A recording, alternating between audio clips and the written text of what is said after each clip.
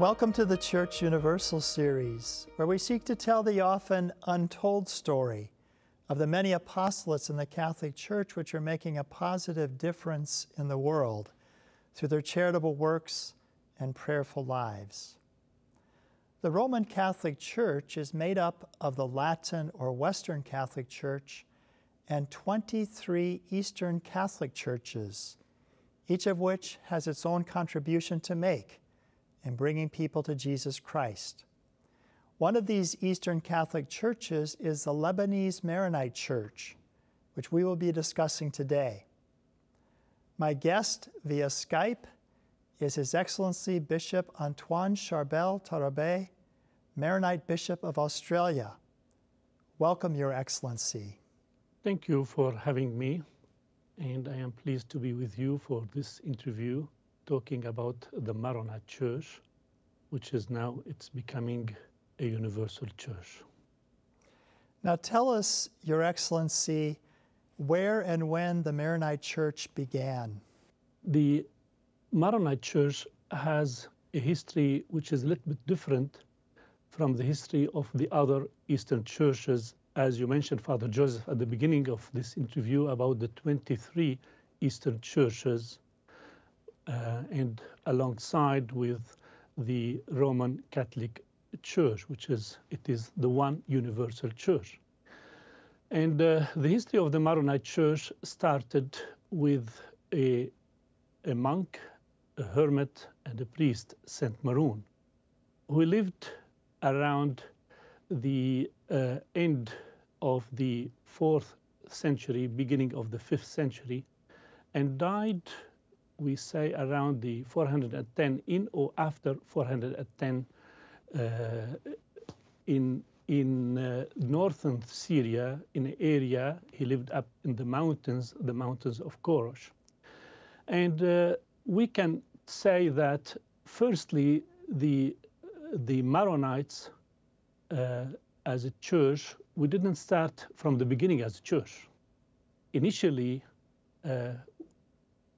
there was what we call a monastic movement led by our father, Saint Maroun.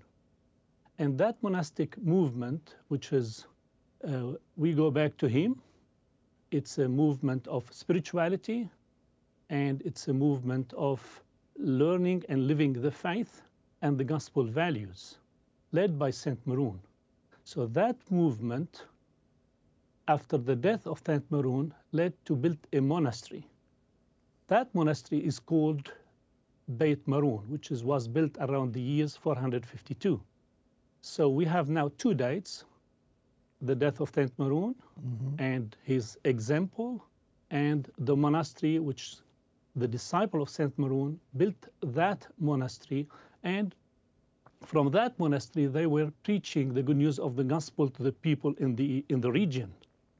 And at that time, we can say that the people converted to Christianity with the disciples of Saint Maroun were called Maronite.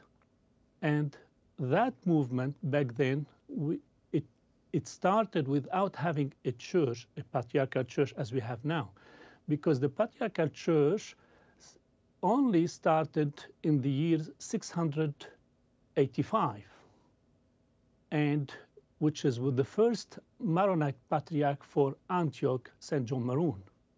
And the reason behind that was Antioch, after the death of the patriarch Anastasius in the years 609, they couldn't elect a new patriarch for many reasons. And the see of Antioch was vacant from that date until 685, when the monks of Beit Maroun, of the monastery of Saint Maroun, decided to elect their superior, John Maroun, as a patriarch.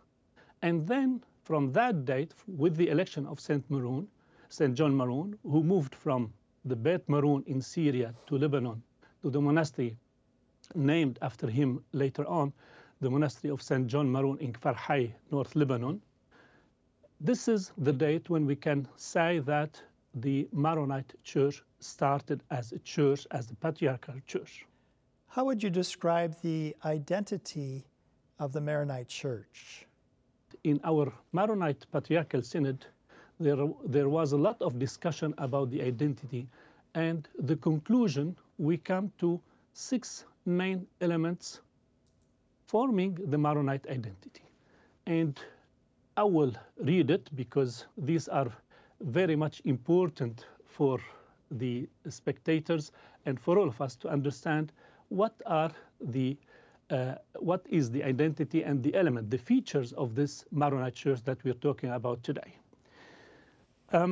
Firstly, the first element in this identity is the liturgical, spiritual, disciplinary, and Syriac monastic Antiochian heritage, initially lived by Saint Maroun and his disciples.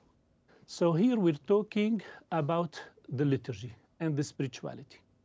And allow me to say that if I will go back again and say that the Maronite Church is born from the spirituality of Saint Maroun and the life, the monastic life of the monks, the followers of Saint Maroun. Then the first element that it is something like a distinctive feature for the Maronite Church is the liturgy. And here we're talking about a monastic Antiochian liturgy. And when we talk about that monastic aspect, as I spoke initially, that the Maronite Church is a monastic church, we have to understand that in the tradition of the Antiochian church, we have 2 kinds, I would say, of monastic life. We're talking about the anachoretic or cenobitic. Mm-hmm. The anachoretic style of life is the life of the hermits, similar to Saint Maroun. And the monks used to live this kind of ascetic life all together in the monastery, but individually, as was the example of Saint Maroun. And when we talk about this cenobitic life, which is now common in our Maronite Church, it is the community life of monks together. So, and here we can say that the liturgy, the beginning of that liturgy, it is the liturgy of the monks, and at the same time, it has the Syriac aspect of it. And here we go back to Antioch, the Church of Antioch, where we have different liturgical families. One of them is the Syriac liturgical family. Under the Syriac, the liturgical family, we have mainly 3 churches. We talk about the Syriac Orthodox Church. We can talk about the Antiochian Greek Orthodox Church, and they speak Syriac and Greek, and also the Syro-Maronite Church. So here we talk about the first element, the first component of that identity of the Maronite Church. The second one is the Mariological and Christological spirituality of the councils of Ephesus, 431, and Chalcedon, 451. And here we are talking about the dogma of the church. When we talk about the Maronite Church, we know that the question of Our Lady, the Mother of God, as we say in Aramaic, Yoldat Aloho, and was very much crucial when it comes to the Maronite following the teaching of the Synod of Ephesus 431.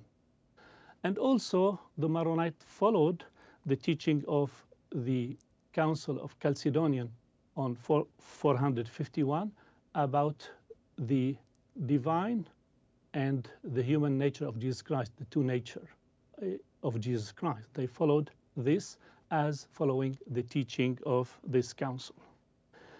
The third element is the institution of the Patriarchate, which with the election of St. John Maroun to the See of Antioch in the years 686. So here we're talking about the beginning, the starting of the Maronite Church as a patriarchal church, as one of the patriarchal church of Antioch, because in Antioch now we have different patriarchs for Antioch, and Orthodox and Catholic and Maronite. And the fourth is our constant union with the Roman See of St. Peter. And here I'd like to say that the Maronite Church, as a church, we're not part of the Uniate Church. And here I explained to say, from the beginning until now, we have been in union with the Holy See, with the Pope and the successor of St. Peter, and following all the doctrines and the teaching of the councils.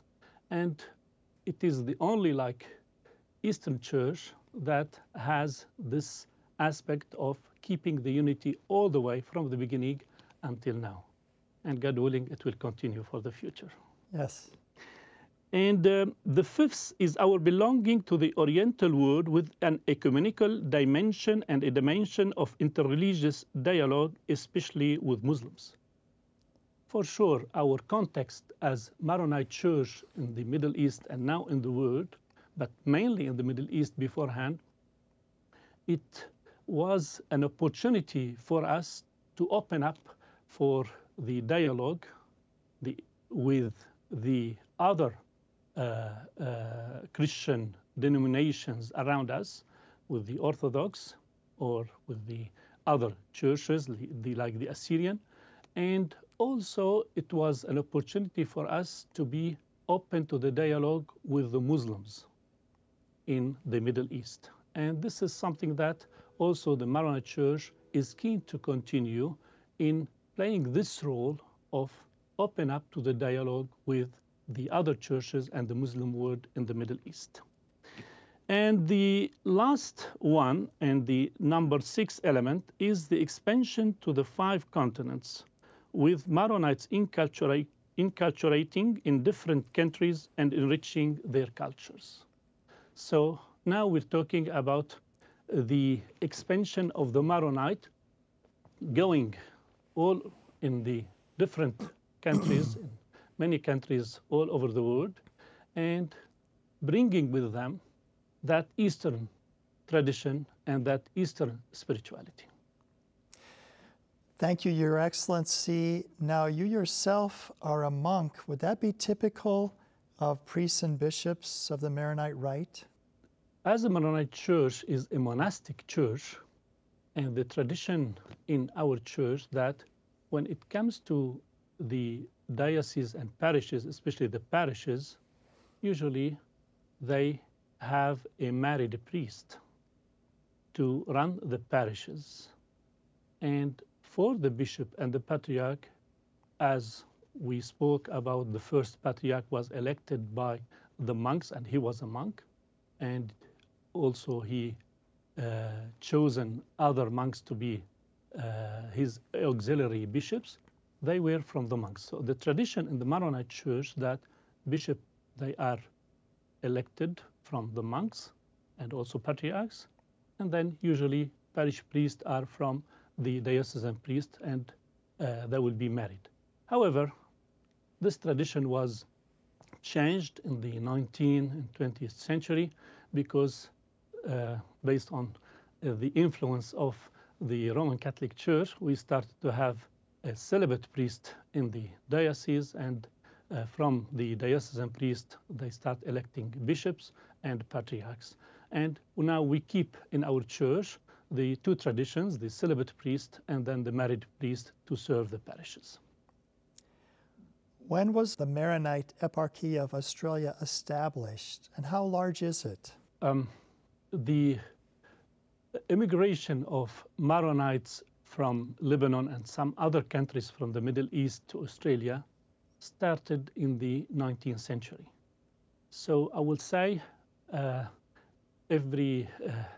after every conflict in the Middle East, especially in Lebanon, we witnessed a wave of immigration. And that started, let's say, after the 1840 conflict, after the 1860 conflict, after the First World War, the Second World War, and then after the Lebanese War started in 1975. So we have waves of immigration. But I would say the first Maronite church that was consecrated in Australia goes back to 1895. And back then, two priests came from Lebanon, and they start serving the Maronite community back then in Australia, in Sydney. And now the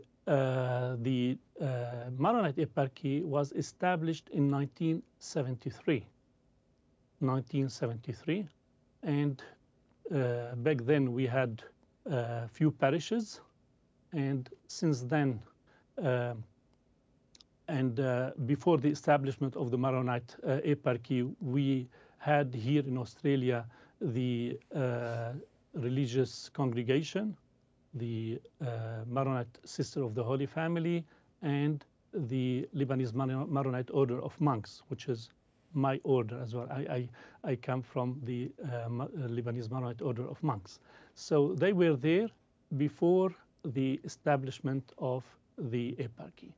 However, moving forward, now I am the fourth bishop after,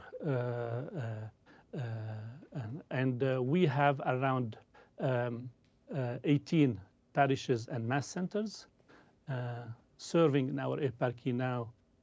All the number of clergy altogether, they are 73, including retired deacons, subdeacons, married clergy, and celibate clergy. So the Maronite Church has known conflict, and it remains in the Middle East, in large part, a Christian presence in the Middle East, and that's so important today. When we talk about like the presence of the Maronite Church in the Middle East, or the presence of the other Eastern churches in the Middle East, now the Christian presence in the Middle East is facing a lot of challenges. And the numbers are decreasing. At the same time, we know that the Holy See, during the time of Pope Benedict, they held a special synod for the Church of the Middle East. And they were trying to like work out how can we like keep and support and promote the presence of the Christians in the Middle East. For sure, this is a very delicate subject because there is a lot of political factors, economical factors, and also because there is a lot of places where the Christians in the Middle East are facing the persecutions. And here, what I can say about it, that being now the bishop of the Maronite Church in Australia, and we having a council of the Eastern churches, we are keen to do whatever to support our mother churches in the Middle East, because we are aware that without our mother churches staying and continuing to give witness to the Lord in the Middle East, we have no identity to be churches, to be dioceses outside in the expansion and in Australia, United States, or whatsoever. Mm-hmm. So it's very important for all of us to understand that we have a role to support and to do whatever we can to support the existence and the presence of the churches and the patriarchates in the Middle East. Now, in your eparchy in Australia, what are some of the highlights of the Maronite Church there? Organizations and activities that you're involved in, helping the church in Australia? I can talk about 4 highlights in the Maronite eparchies of Australia. Firstly, since like I started in 2013 after my appointment as bishop, I put a plan together to start new parishes. I put a plan for 7 new parishes, and now we're coming to the conclusion of this 7 years plan, and we, by the grace of God, and then we established 5 of them, 5 new parishes, adding to the existing parishes, which now we are around the 18 parishes altogether. And we still have 2 parishes. We're working on like establishing them to have all the 7 new parishes done. And this is based on the growth of the Maronite community in Australia. We are a growing diocese and a growing community, and this is coming not only from immigration. Now, less from immigration, but now from birth. And here I can talk about our christening, yearly christening in our parishes. We are doing more than 1,500 christening per year. And given this is like, I would say, average number, sometimes it's much more. And this is where we can say that we have to plan for the future, for new parishes, for the new families that they are moving to new areas. And the second highlight of our work as a church is Maronite Care. And this is our social agency where we have developed a counseling department mainly for addictions, drugs, alcohol, gambling, marriage counseling, and also we run the pre-marriage course, the preparation for marriage. And we are also trying to establish now, and soon we will be starting, an aged care center, because we have shortage in aged care centers in our Maronite community. We have 3 centers now, or 4 centers, but still it's very short given the number of the community, which is, we're talking about 250,000 of Maronites in Australia altogether. And this is where we can give that agency, the Maronite Care, we're giving it an attention to move forward and to be more developed and to be more at the service of the community and the wider community. It's not only like for the Maronite, it's for whoever would come and ask for seeking help or assistance in any problem that they are facing. And the third one is the Maronite on Mission. And this is here, this group, it's linked to our youth group and the Maronite youth here in Australia. And we started that together with them back in 2011 and 12.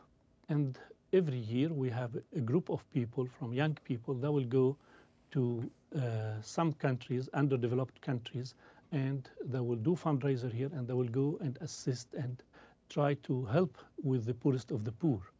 And we have, like, an annual basis, a mission going to the Philippines, to Naga in the Philippines, to assist the poorest of the poor there. And it was going now for more than 6 years. And the Maronite on Mission, now they are developing to go to Lebanon, maybe Africa, South America, and to organize this mission of the youth to go out there and to do like a charitable work. And this charitable work will help them in their journey of faith, and they will think about how they are conducting their life, and they don't take things for granted from their parents. And many parents will come back to me saying thank you, because after the mission that my son and my daughter went to Philippines or somewhere else, they coming back and they changed. They changed in their way of looking at things. And we have another group, is Heaven on Earth, in Our Lady of Lebanon Parish. Also, they are doing the same. So I believe this is something that we're very keen to develop and to move forward with it. And the final point is about our Maronite Diocesan Assembly. And we started to have, like, every year a topic to run during the year and to reflect upon. This year was the Maronite Spirituality Year on all our parishes and dioceses.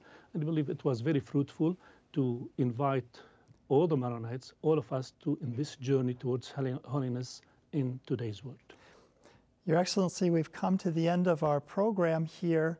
Any closing comments or contact information for people of that Maronite rite, how they can get in touch with what you're doing there? Firstly, I'd like to thank you, Father Joseph, for the opportunity to be with you on this program. I'd like to thank the EWTN and all the people that they are assisting us in this program today. I was pleased to be here today. And the final message that I'd like to say, as a Maronite church, of course, we are very grateful for our brothers in the Roman Catholic Church, especially here in Australia, because when we started, we have a lot of support, and we still having a lot of support from them regarding our work and our mission. We're very grateful for our brothers in the Roman Catholic Church for their assistance and for their support, I'm saying as like bishop conference or clergy or lay people. And at the same time, we say that for our mission here in Australia, I invite the people watching this interview to pray for me and to pray for the Maronite Church in Australia in order to have a holy vocation and to continue our mission to praise and glorify the Lord. Well, thank you very much. So good to have you with us today to understand more about the church in Australia, the Maronite Rite. As you can see, the Eastern Catholic churches are making their own valuable contribution in bringing the saving gospel message to others, especially to those of Eastern cultural backgrounds. Each of the rites in the Roman Catholic Church enriches us all in a better understanding of the gospel, which is meant for all peoples, of all cultures, and of all times. We will see you again this time next week for another episode of the Church Universal.